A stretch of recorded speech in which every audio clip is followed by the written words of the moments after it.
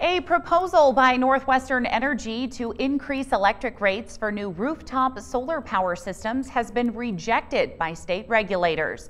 The State Public Service Commission unanimously rejected the proposal from Northwestern. Northwestern, which is the largest electric utility company in the state, wanted to create a new charge for homeowners who installed rooftop solar systems, estimated at $40 a month. Solar power installers strongly opposed the plan, saying it would essentially kill the industry in Montana. Installers and solar power customers showed up Monday in force before the PSC to give more public comment against the proposal. The PSC voted down the proposal but said the company or the commission may revisit the issue in the future. A solar power industry spokesperson told MTN News that the vote is a big win for solar installers in Montana. All right, switching gears now to